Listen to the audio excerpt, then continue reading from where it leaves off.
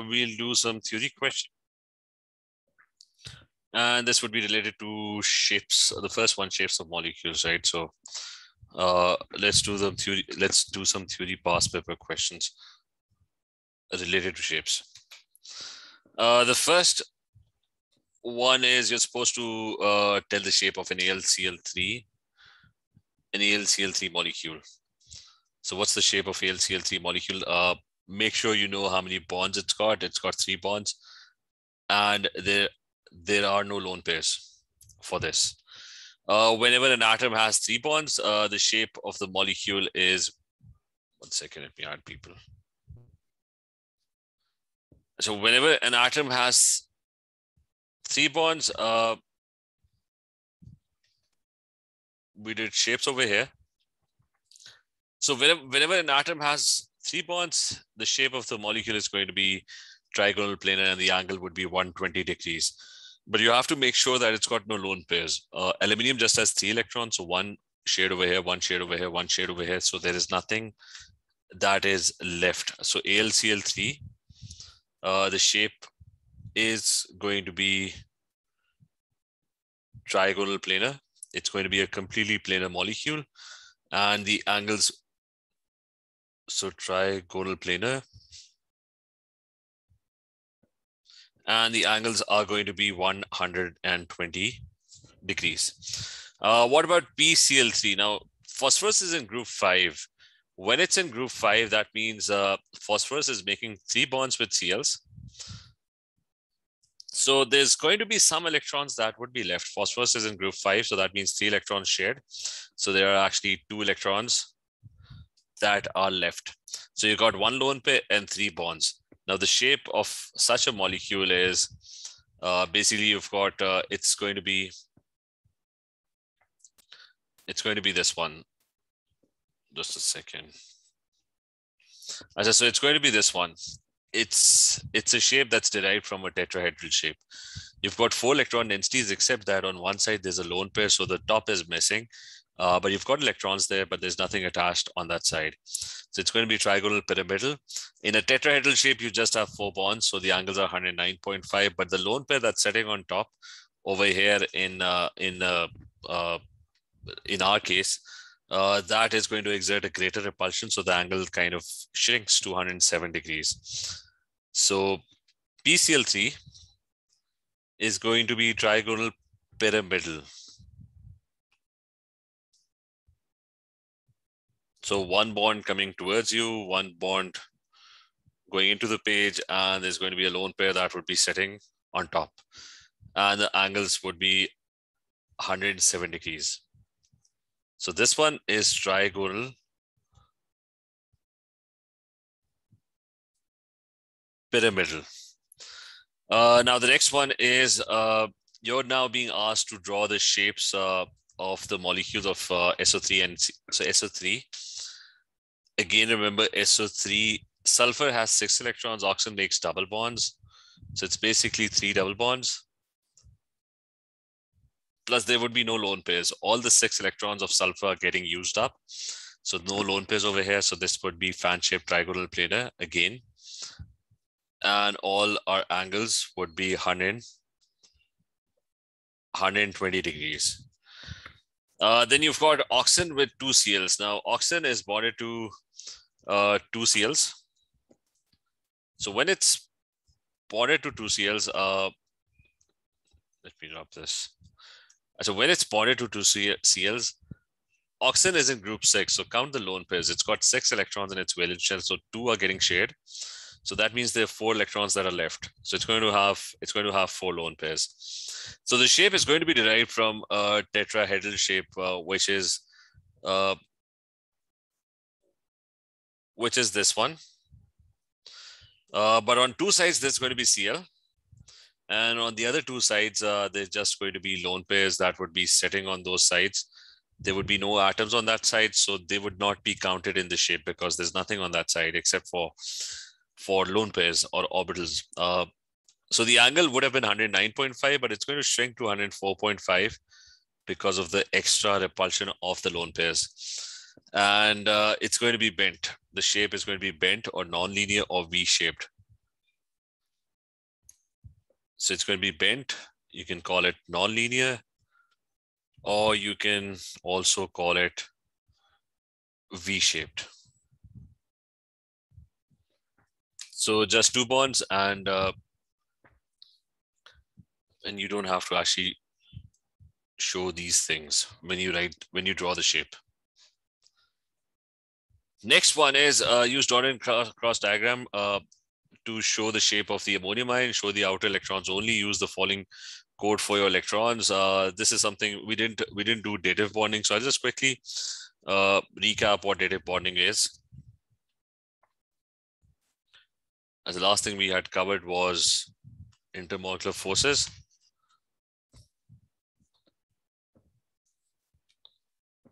So I'm going to start over here. Dative bonding is simple, that atoms have lone pairs in the outer shells. So he's talking about the ammonium ion.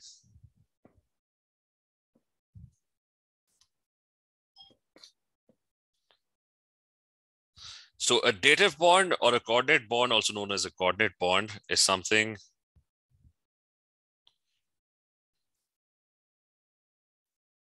or a dative covalent bond or a coordinate bond. Now, that is when both electrons that are shared, they are provided, they come from the same atom.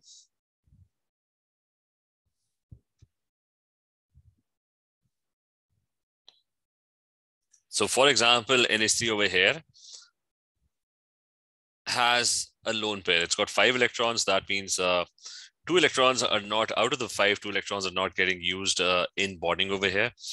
So N has the outer electronic configuration of N is it's 2s2, 2px1, it's got 2py1, and there is 2pz1. So it needs electrons in 3 of the orbitals. So it attracts 8 atoms to give it electrons in 3 of the orbitals. One of the orbitals is already full. So that is not going to be involved in bonding initially because this one doesn't need any electrons. So it's a lone pair. But if somebody needs those electrons, like if there's an H+1 ion that's roaming around, H+1 is completely empty. It's got a completely empty shell, a completely empty subshell as well. It's got 1s0, no electrons, it needs electrons. So what it would do is it's going to form a dative bond. The electrons over here will be attracted to the H+1, which is completely electron deficient. And a dative bond is represented by an arrow. And that's what's going to happen. So whenever you have an empty orbital and you have a completely full orbital or a lone pair on the other atom, a dative bond can be formed. So there are many instances where this could happen, possibly happen. So for example, if you've got water molecules, these water molecules also have these lone pairs. I mean, oxygen has 2 lone pairs. Like if you write the electronic configuration of oxygen, 2 of its orbitals are completely full. 2 of them need electrons in them. So oxygen normally forms 2 bonds, but it's got these orbitals that are completely full that don't need electrons from anyone because they already are completely packed with electrons. So there might be an H+1 that would be roaming around, and that H+1 would be attracted to the lone pairs over here. So that's known as a dative covalent bond. The arrow direction shows the lone pair getting attracted to the H+1. So H+1 will be sticking to these lone pairs, and they would be sharing electrons. So it's like a normal covalent bond, except that both electrons are provided by the same atom. So there are many instances. For example, you have AlCl3 with let's do it with NH3. They could form a dative bond with each other because normally Al forms 3 bonds because it only has 3 electrons in its outer shell.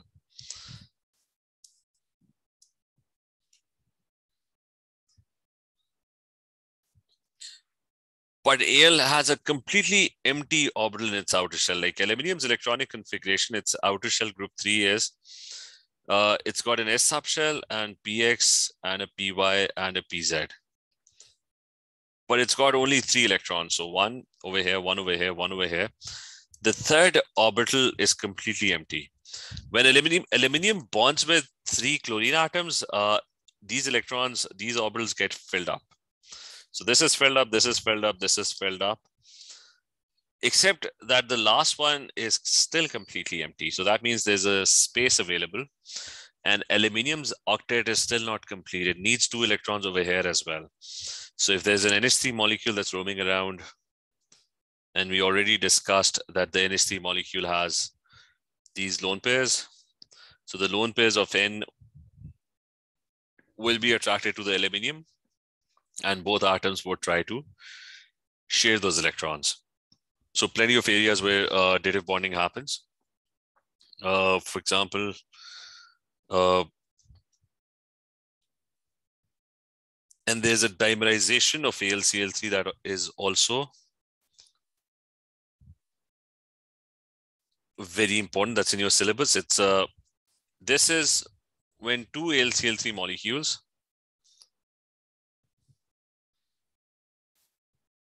and here's another AlCl3 molecule.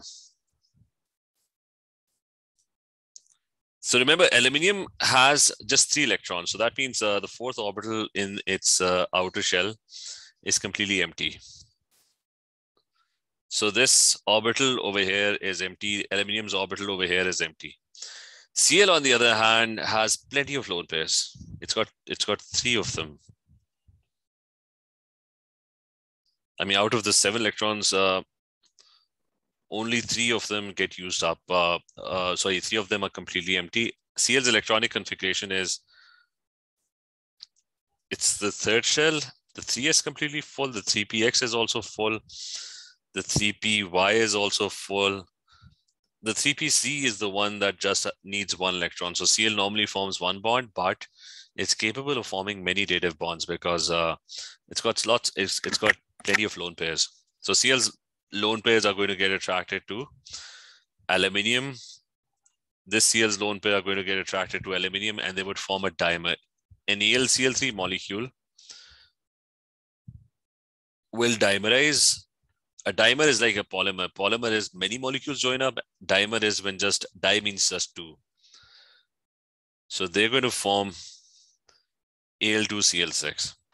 So whenever an atom has a completely empty orbital and the other one has a lone pair that is a completely full orbital, the lone pairs of one atom can be attracted to the completely empty orbital of the other atom, and they can start sharing electrons. Just like what happened in NH3. Is this clear? Dative covalent bonds.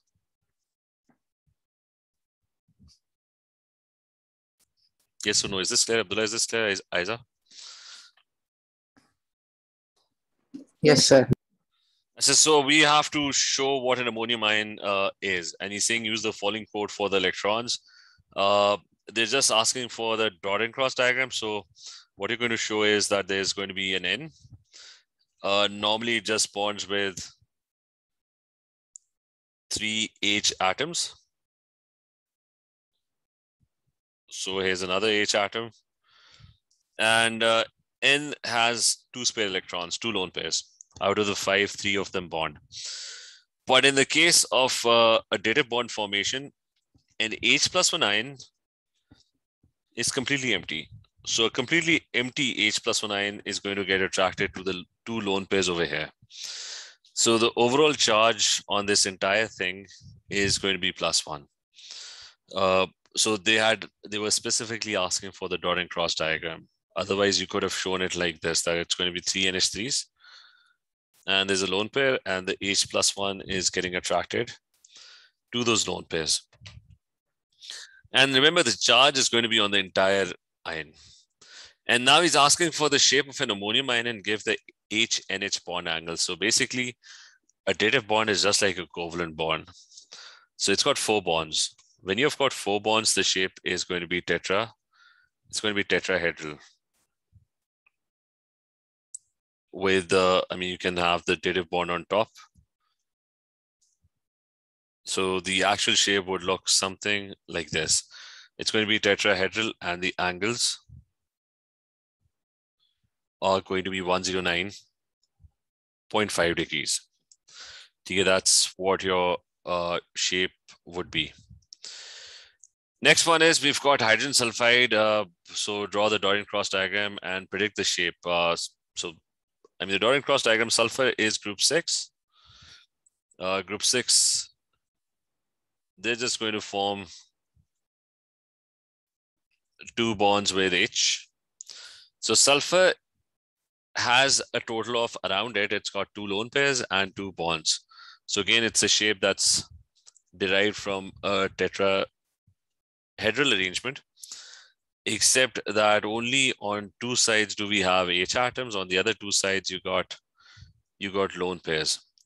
So the shape is just bent or V-shaped or non-linear. And the angle would be, because there's nothing on this side, the angle would be, it would have been 109.5, but because of the extra lone pair repulsion, the angle is 104.5 degrees. This time he's asking us to draw the 3-dimensional shape of an ammonia molecule. We already did that. To show the shape of a hydrogen molecule. This is part of a question. They must have given us the formula of hydrogen. It is N2H4. So basically it's 2 ends bonded to each other, and N makes 3 bonds. Each of the N atom would have lone pairs.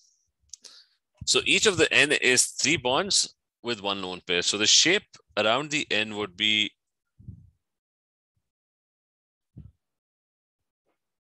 something like this, with a lone pair that's sitting on top.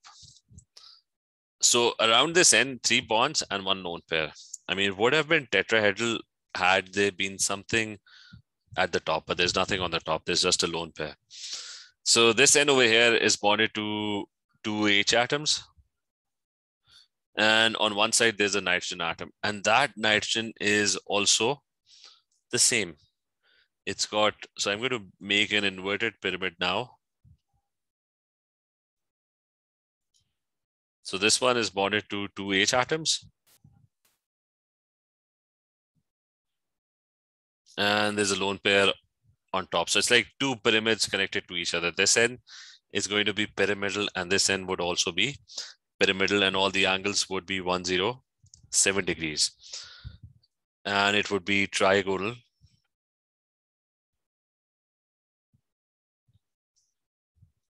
Trigonal pyramidal.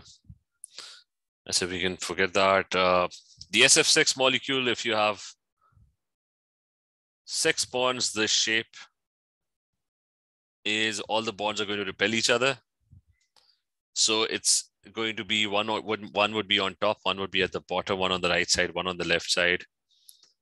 One F would be behind the sulfur, and one F would be coming out of the page in front of the sulfur. So all the angles would be 90 degrees, and the shape is going to be called an octahedral arrangement or shape.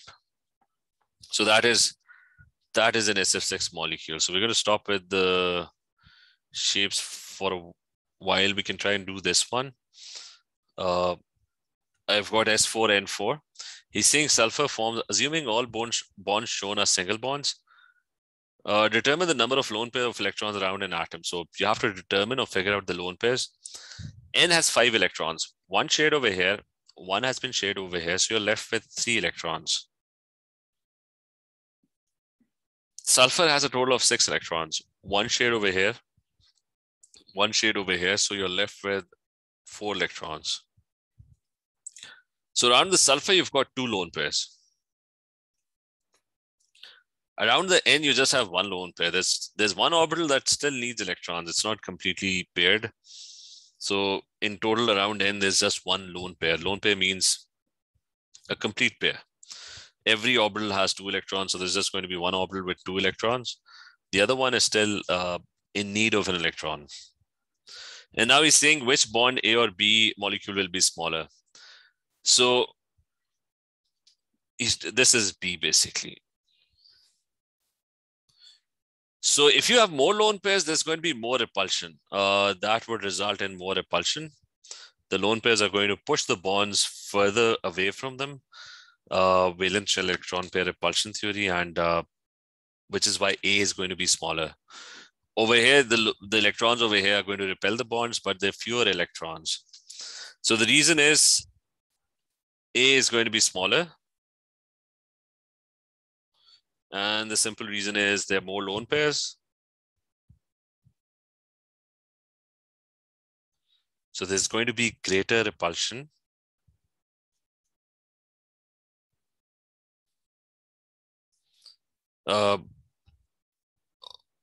Of the bonds due to those greater number of lone pairs. So the bonds would be kind of closer to each other. Again, SS6, PCl5, remember PCl5, that's a different shape that usually never comes. This is probably the only question where they were asking for PCl5. So PCl5 looks something like this. Let me just find the shape of a PCl5 molecule. Just 1 second, let the board load.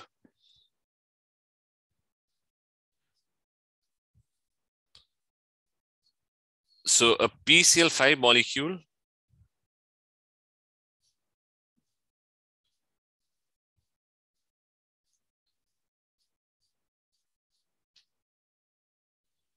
would be this one. 5 bonds, the shape is going to be trigonal bipyramidal, and it's like a fan in the middle. 3 bonds, like a fan, repelling each other. The angles between the fans are 120 degrees. And you're going to have 1 bond sticking on top of the fan, 1 hanging at the bottom of the fan. Those bonds would be making angles of 90 degrees. So there would be 2 types of angles. And between the fans, the angles are 120 degrees. The one on top, one at the bottom, that would be 90 degrees. So coming back to this, the shape is trigonal bipyramidal. Just a second. So the shape is trigonal bipyramidal.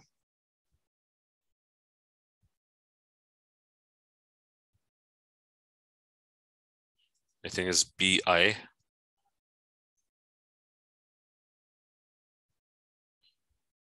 One of the angles is 90 degrees. The other one is 120 degrees. So there are going to be 2 types of angles if you've got 5 bonds. And beyond that, you usually don't get questions. But remember, PCl5 will have other derivative shapes as well. For example, I mean, the same electron densities, like a total of 5 electron densities, you might have lone pairs on one side. So for example, a PCl5 molecule might have, and let me draw those shapes. Or not PCl5, but it could be some other molecule, let's call it X. And instead, it's going to be fan-shaped in the middle. 3 of the bonds would be fan-shaped, and there would be 1 bond sitting on top, 1 hanging at the bottom of the fan. Now, you could have atoms bonded to these 3 sides. And instead over here, there would be a lone pair. This is known as a seesaw shape. So these shapes have never actually come in your exams, but so was PCl5. That was never asked in your exams. The other ones are, you could have 3 lone pairs and 2 bonds. That would be just a linear shape, like you could have the same shape. There could be an atom over here, and there could be a fan-shaped, 3 bonds would be fan-shaped, and there could be 1 bond on top of the fan and 1 at the bottom of the fan. So what you could have is there could be an atom bonded over here, an atom bonded over here, and on all these 3 sides, there could be lone pairs instead of an actual atom bonded to it. So the fan will not count because there's nothing attached to the fan. So it's like a fan with no blades. So there's nothing here. So this shape would just be Y, X, and Y. It would be a linear shape. And there would be one more, which is going to be T-shaped. A T-shaped shape is, so these are derivative shapes of the same 5 electron density. That would be that you're going to have, again, the middle part fan-shaped and one bond on top and one at the bottom of the fan. In T-shaped, you got 2 sides there, lone pairs. And there's an atom attached over here, an atom attached over here, and an atom that is attached at the bottom. So 2 of the blades of the fans in the middle have nothing attached to them. They've just got lone pairs. So this shape would be T-shaped. So you're going to have a linear shape, a T-shaped, or a seesaw shape. These shapes would be derived from this trigonal bipyramidal shape. So this is not important. No need to remember this, but if you have time, try and remember this. Might actually come in your exams.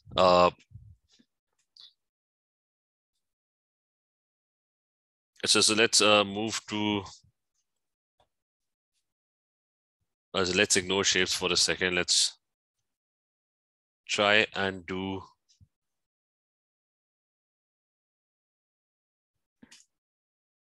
these bond strength questions. Take it just 1 second. Now, about bond strength, the simple idea is you've got 2 types of bonds generally. You've got bonds that depend on ions and bonds that are covalently bonded to each other. So when you have a covalent bond, the rule is that smaller atoms, they always form stronger bonds.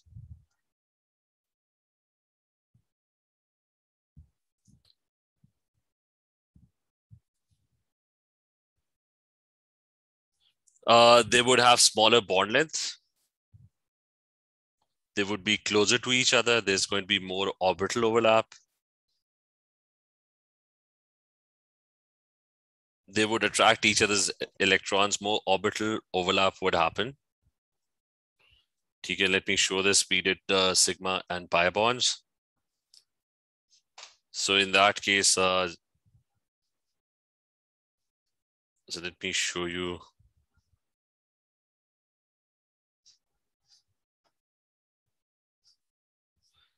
Sigma and pi bonds. So we did this sigma and pi bonds, and in that we discussed that when an atom bonds, the orbitals are basically being attracted by both atoms. For example, if this one has a partially filled orbital, or maybe I'll show you a hydrogen atom. So hydrogen has 1 electron that's roaming around in a spherical orbital. It has a very high probability of existing in that area. There's another hydrogen atom, it's got 1 electron. So both hydrogen atoms need 1 electron. They both try to pull each other's electrons. What eventually happens is that the atoms are small, so they attract each other's electrons very strongly. And the electrons are going to get stuck in the middle because both atoms are trying to pull on those electrons. I mean, this one wants to gain electrons. This other one also wants to gain electrons. So the electrons are kind of stuck right in the middle. These electrons that were busy buzzing around over here, and this electron over here that was buzzing over here, they will get stuck in the middle because both atoms will be trying to pull on those electrons. So if the atom is small, the nucleus would be less shielded, and this nucleus will be attracting the other atom's electrons very, very strongly. So there's going to be more orbital overlap. So whenever a bond is formed, there's going to be an orbital overlap. Like in this case, the 2 fluorine atoms are fighting over electrons. Like this fluorine needs an electron in the 2pz. This other fluorine also has a 2pz that is partially filled. It needs an electron over there. So they both start attracting each other's electrons, and the electrons are going to get stuck in the middle. So if the atom is small, they attract each other's electrons very, very strongly, which is why they're going to form stronger bonds. So covalent bonds, smaller atoms form stronger bonds. They'll have a shorter bond length, and there's going to be more orbital overlap. If the atom is bigger, they won't attract each other's electrons that strongly. So the orbital overlap is going to be a lot lesser. Now, the other type of bond that you have is an ionic bond, or any bond that depends on ions, like metallic bonds also have ions in them. So any bond that depends on ions like NaCl, Na is +1, Cl is -1. So Na is +1 and you got Cl, which is -1. Now in an ionic bond, the strength depends on charge density. Again, what is charge density? Charge density is, the first factor still applies over here. Charge density is that you've got a smaller ion. Smaller ions would be closer to each other, so there's going to be more attraction. So it's the same as the first one. Remember, smaller atoms form stronger covalent bonds. Smaller ions also form stronger covalent ionic bonds because they are going to be close to each other. And the other factor is the charge on the ion. So ionic bonds have this other factor that determines the strength of the ionic bond, and that is, so it's got two factors. One is the size of the ion, and the other one is the charge on the ion. So for example, instead of NaCl, I've got MgO.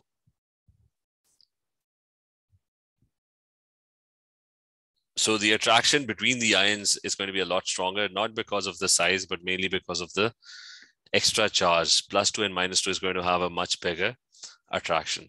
So remember, bonds that depend on ions, for them, it's charge density, the two factors, the size of the ion and the charge on the ion. They both matter when determining the bond strength. For covalent, it's usually just the size of the atom plus how many electrons are getting shared. So we can add this factor, and that is that a single bond is going to be weaker because there are less electrons being shared. A double bond is going to be obviously more stronger. A triple bond is going to be an even stronger bond. So how many electrons being shared, that's also a factor when you determine the strength of the covalent bond. As you know, this one, group 17 elements, chlorine, bromine, and iodine form hydrides. Outline the thermal stabilities of these hydrides. So I've got HCl, I've got HBr, we're moving down the group, and I've got HI. So the thermal stability would decrease.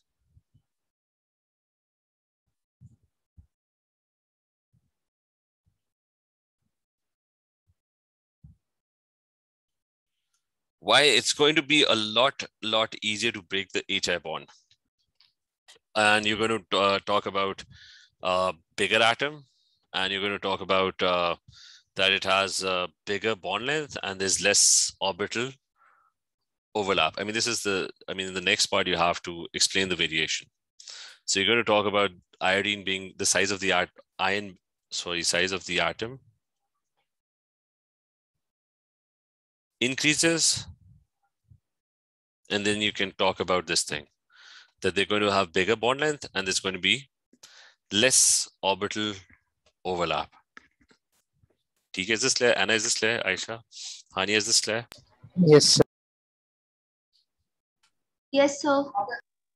Yes, sir. ठीक है, so just remember so all these questions would be related to strength. Remember about covalent bonds, smaller atoms, ionic bonds, smaller ions. They always result in stronger bonds. In ionic compounds, charge is a factor, greater charge as well. That would result in a stronger bond. MgO is like really strong. MgO is considered to be, I mean, its melting point is almost as close to diamond. Diamond is 4,000 degrees centigrade. MgO is like up there. It's like 3,000 degrees centigrade. NaCl is comparatively a very weak lattice. So, and the same applies to covalent bonds. This one is about, one second. So this one is about aluminum reacting with chlorine to form a white solid chloride that contains 79.7% chlorine and sublimes changes straight from solid to a gas at 180 degrees centigrade. Describe the structure and bonding in this compound suggests how it explains the low sublimation temperature. So why does it sublime? That's the question. And it's bonding. So this is all about the thing that we did, which is this one. Where did we do? Just 1 second. So right at the end, we did dative bonds. And in dative bonds, we talked about dimerization. And dimerization of AlCl3, two AlCl3 molecules combining to form Al2Cl6. Now what happens is that the melting points, let me quote the melting points of both.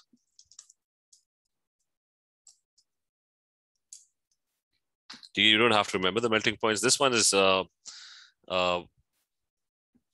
and has he given the melting point of the dimer as well? Just 1 second.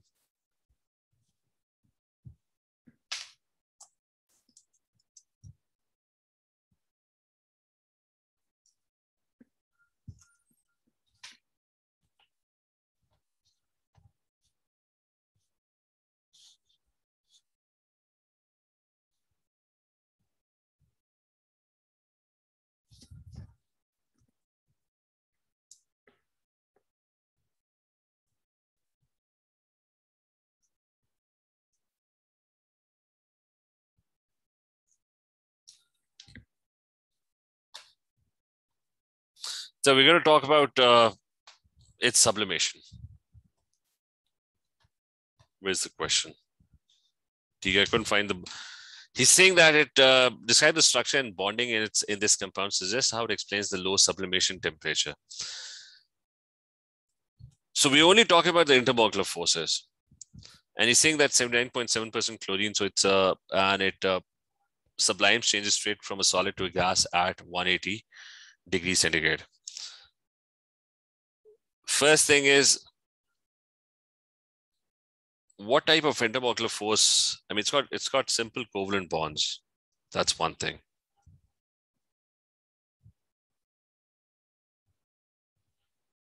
Okay, we're going to check the marking scheme for this one, just to confirm, because he's very specific. You have to describe the structure and bonding. So I'm just going to check whether we want to talk about the dimer or not in this case. So it's a simple covalent bond. What type of intermolecular force would it have if you've got two AlCl3 molecules?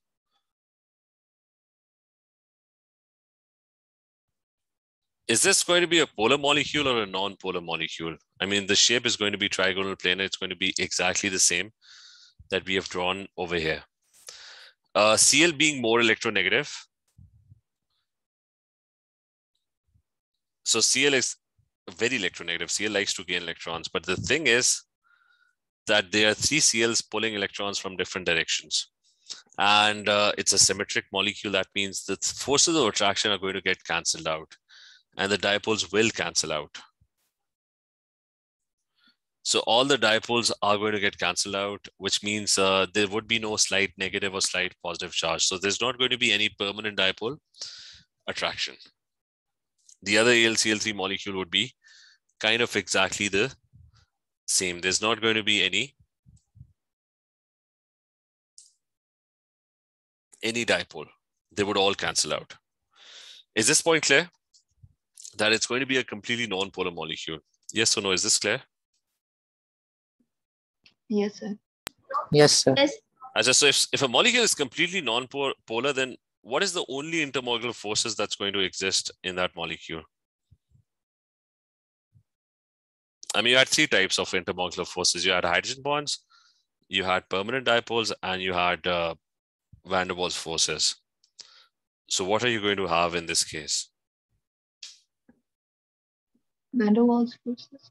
Okay, so this one is going to be van der Waals forces because van der Waals forces are always present, but you don't have any hydrogen bonds. Hydrogen bonds are an extreme version of a permanent dipole. Same is the case with this one, permanent dipoles. So there is no dipoles. So the only attractive force is going to be the temporary dipole induced dipoles or instantaneous dipoles that are produced when these molecules randomly bump into each other. Sometimes this side would become very slightly negative, this side would become very slightly positive. At another instant during another collision, this side would become slight positive, this side would become slight negative. So there would be just random fluctuating dipoles being created as the electrons get knocked to one side or the other side during a collision. And there would be dipoles induced over here. So there would be just van der Waals forces. And van der Waals forces are considered to be the weakest out of the three. So which is why it's going to have really weak intermolecular forces. And which is why not a lot of energy is needed to break them. So they break easily. Or you can say less energy is needed, which is why it sublimes. I mean, the attractive forces between them is not going to be very, very strong. Okay, is this clear? Yes. So for this one, I just have a doubt whether are they going to mention anything about dimerization or not? Because it was a simple question. They were just saying why it's got low sublimation temperature. Why sublimation is that it turns into a solid from a solid to a gas directly. This is W15 QB21. Just once again, very, very quickly, 9701.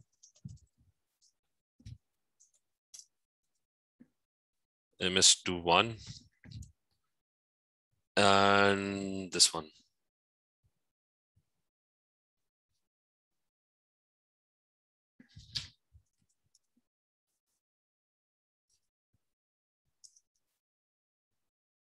Must forget this.